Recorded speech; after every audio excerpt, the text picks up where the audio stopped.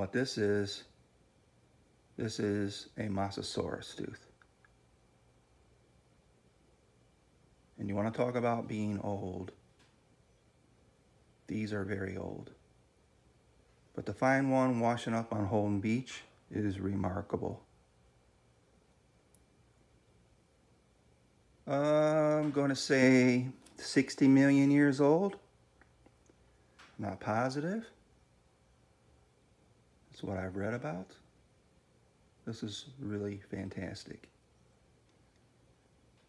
And we also went there another time and we found another one, and it's kind of beat up and broken. But it's another Mosasaurus tooth also. They have a distinct cutting edge that's different than a crocodile or an alligator. They have a distinct cutting edge on the edge of the tooth, exactly 180 degrees